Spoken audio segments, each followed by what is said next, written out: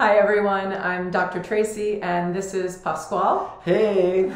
Today we're going to be talking about the 4 elements, which is related to astrology, and luckily we have an astrologist in the house. Yay! Can't wait till they show up. So the elements are amazing. They are a little tidbit in the astrology chart. When you start to pull the chart and actually look at the chart, it'll break down what your energy looks like in the 4 elements: fire, water, air, and earth. And oftentimes that allows us or helps us understand different parts of our makeup, what creates us.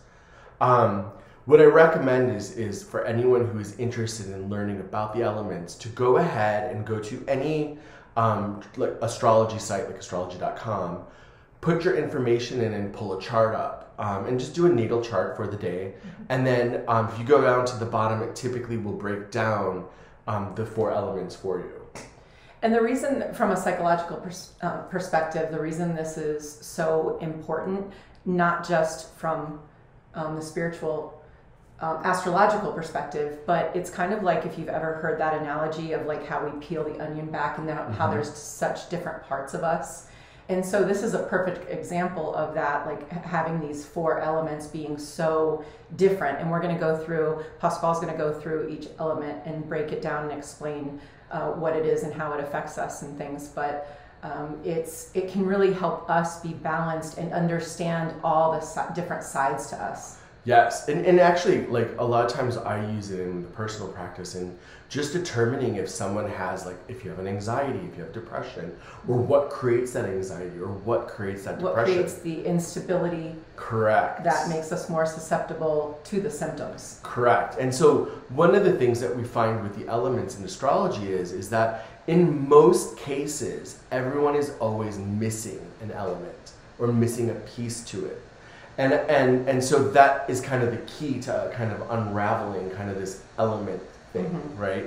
But before we go into those great details, let's just talk about the elements as a whole, right?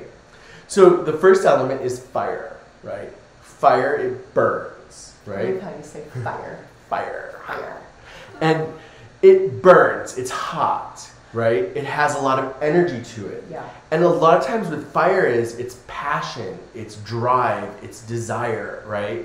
I think it would also be like impulsivity. Like when I think of a person who's high in fire, I think of somebody who's just like, almost like can be aggressive at times too, angry, also very passionate, just very intense.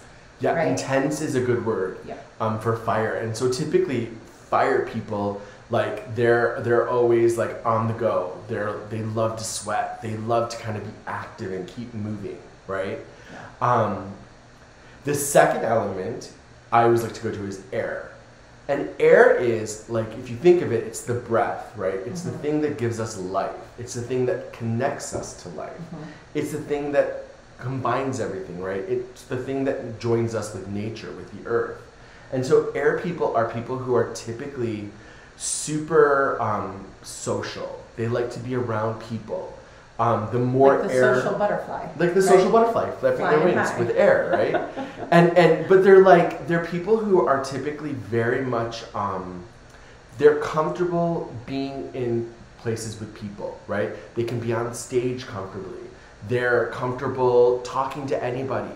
And what you find is the more air that's in someone, typically there's someone that people always talk to them.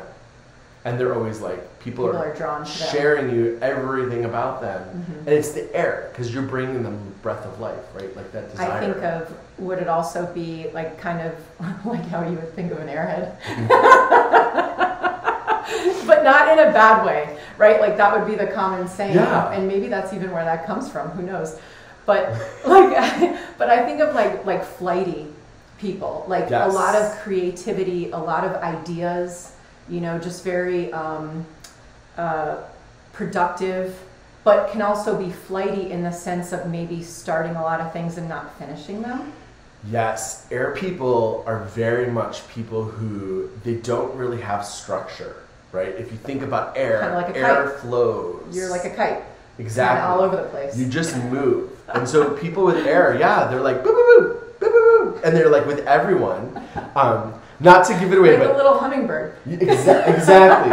Only not, but louder and more involved in everything. That's an air person. They're just everywhere, right? Like they have no real control, right? They're just like everywhere. They're going with the flow type of people. Maybe people who embrace change and are very flexible. Maybe those might be the type of people that others could perceive as them not taking life or things that seriously.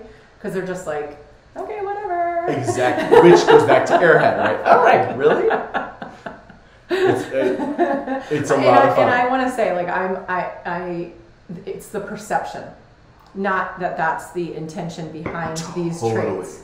And we're going to share ours next week. Yes. And trust me, you'll connect. You'll understand. So the third element is earth. Right? And so earth is very stable, grounded. People who love to cook, people who love to garden, people who just have stability with them, right? So like with the air sign, they're all over the place. Mm-hmm. Like earth signs are very like, and if you come into this closet is very organized. Mm-hmm. And there's labels on everything, and that's just kind of the way it is, right? They're so organized, like everything has a place. Mm-hmm. Everything goes somewhere, right?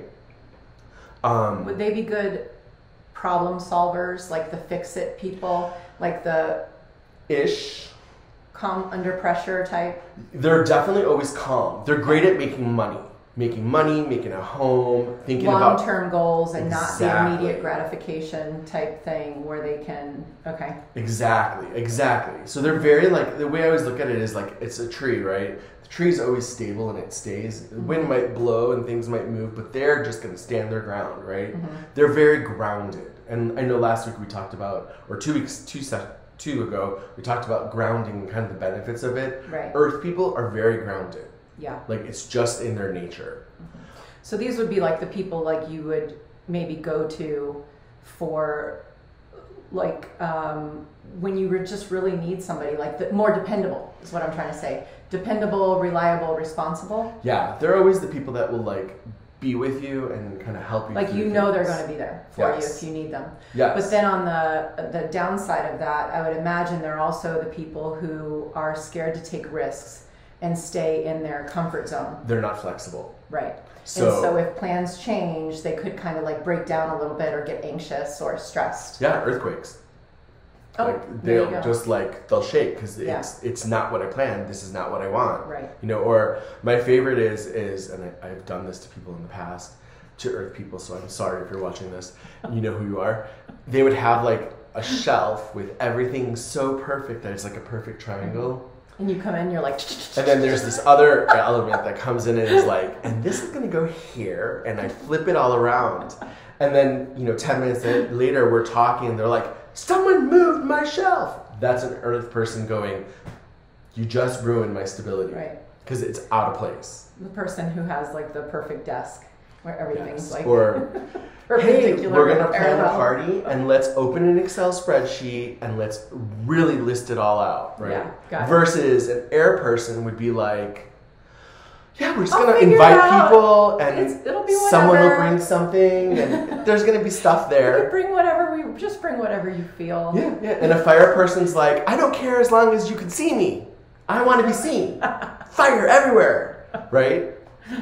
And then we go to the final element, which is water. Water element people are very, they're fluid, right? They can flow. So like air, they're flexible. Mm-hmm. The difference is water people are very internal. They're very emotional. They kind of hold that emotion. Mm-hmm. And so a lot of times with a water person, they're the people that if you, disagree, they might start crying, right?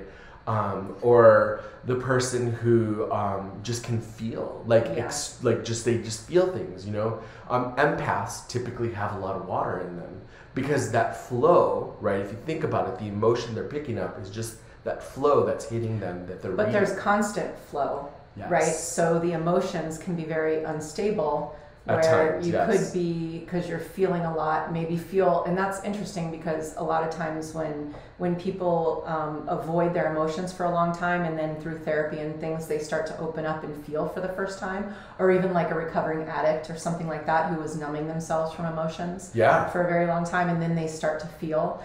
I always refer to it as a tidal wave. It's like you just got hit by a tidal wave, and you've got to get used to what emotions feel like, so it feels like a little less and less each time. Yes, so that they become used to the flow. Yeah, right. To the way it works, and the great thing again is that when you start to look at the elements, we all have all 4 elements. Even if we're missing an element or we're weaker in an element, all it is it's like anything that is natural, right? It tries to create the balance, right? And so you use the elements to help you create the balance. And so when you find that there's something missing, it's sometimes we look for the solution, and how do we bring that missing element in so that your body doesn't have to make the balance. So it's like we're capable internally of balancing and having elements of each element. Yes. but naturally speaking, usually we're missing at least one. Or parts of it, right? Okay, it's all based, it again goes to number, right? And so a perfectly balanced is that it'd be the same amount of planets in each of the elements. It's not real, right? Most people have an element that's weaker, right? And sometimes the weaker one is actually the strongest, just depending on how the chart looks. But it's a little more complicated that way. But it's ultimately about creating the balance, right? And what I will tell you is that when it comes to the elements, a lot of times people who are missing fire, for example, they're the people who probably need to go to the gym, right? For them, the gym is kind of their happy place, right? Because they're building that endorphin. They're building that fire. The fire is burning. They're sweating. It wouldn't then enable it, though, to be even stronger? Not if it's weaker, right? You're drawn to what you need. Okay. And so you'll be drawn to kind of doing it. Yes, sorry. Oh, okay, I'm sorry. Okay. And so someone with less air, right? Yeah. They're typically going to be drawn to something that creates them to breathe, right? They may be out of their element, but they're always going to be drawn to it, right? Someone who's weaker in earth, they're going to want to be hiking or walking, right? And they're always going to be drawn to it, right? Yeah. The one that is the most common that I've always seen is people who are weaker or less in water. They're always the ones who want to be at the beach. Every time. It's I need water. That's totally why I'm there. Yeah, they're drawn there, and that's their happy place. And they just can let go there because their body now says, oh, there's water here, and now I'm going to create the balance. Yeah, that's interesting too, because we, in therapy, we do, especially in EMDR and with the hypnotherapy, we create a happy place, right? And it's interesting to see people's different happy places. And now, I never connected this before, but it is interesting. I bet maybe the air or you can help me place this, but obviously the missing, if it's low in water, would be the beach or something like that. Needing water. I'm always thirsty. I'm thinking the air people are probably the ones that are in a fantasy land with unicorns and rainbows and fairies. Yeah, or they like to be in heights. People who are missing air are I want to be up high. Okay, so mountains, anywhere where it's breath, right? Connecting two things. And then maybe earth, if you're low in earth, those are the people that maybe want to be gardening in or in a desert area, or maybe the mountains somewhere, but sometimes they have horses or some sort of animal that comes in. People who are missing earth element are typically people who love animals big time. Because they're representative of the earth, so they find that peace and comfort in the animal, which now creates balance in the rest of their elements. So for somebody, I think we covered all of them except for fire. So for somebody with fire, it's gym. Would they? But for a happy place. No, it would be the gym. Someone who's lacking fire is someone who likes to get their heart to beat. Wouldn't it be I would think heat somewhere with or in the winter where there was fire, or camping. They'll be drawn to actual fire. Physical fire, 100%. Okay. But it all depends, right? yes, in the standard, I'm just missing fire. I'm going to be drawn to the element of fire. So that could be an actual fire. If, like, it could be the sun. Like people who are like obsessed with fire. That's a study that some psychologists should take on. It's always possible. You heard it here first. Tracy's taking on a new project. But no, it's possible. I mean, because like you're going to be drawn to what you don't have, right? Fire is, I've always equated fire with your heartbeat, right? People who lack fire are typically adrenaline junkies. Oh, I like to run. I like to work out. CrossFit is my life, and like and their heart always has to beat, right? And that beating is that fire. It's that drive, that makes passion. a lot of sense. Okay. But yes, you could around a fire totally laying in the desert, 120 degree sun, totally will recharge them, right? But a lot of times it's all based on kind of the other elements too, right? If they have a lot of earth and like fire is their weak, an actual fire may not be good for them because it'll burn their stability. It'd be really interesting too for you guys to look up your elements and then comment on what your element is and then what your happy place is. Love that. See the connection. Yeah, that would be That's amazing. Really interesting. I love that. And we'll do ours. We'll comment ours. And then next week we're going to be actually going a little deeper and talking through kind of what the missing element is and how you can kind of create the balance. And we kind of alluded to some of that here, but we're definitely going to go a little deeper. Yeah, we'll talk about, and we'll use ours as an example because we both have missing pieces of the puzzle. We do. Everyone has a missing element. There's not one person who is perfect. See if you can guess. That's another, you could put in the comments, see if you can guess by our personalities which ones maybe we are and which one we're missing. Oh, that's good. And actually, that's actually a lot of fun.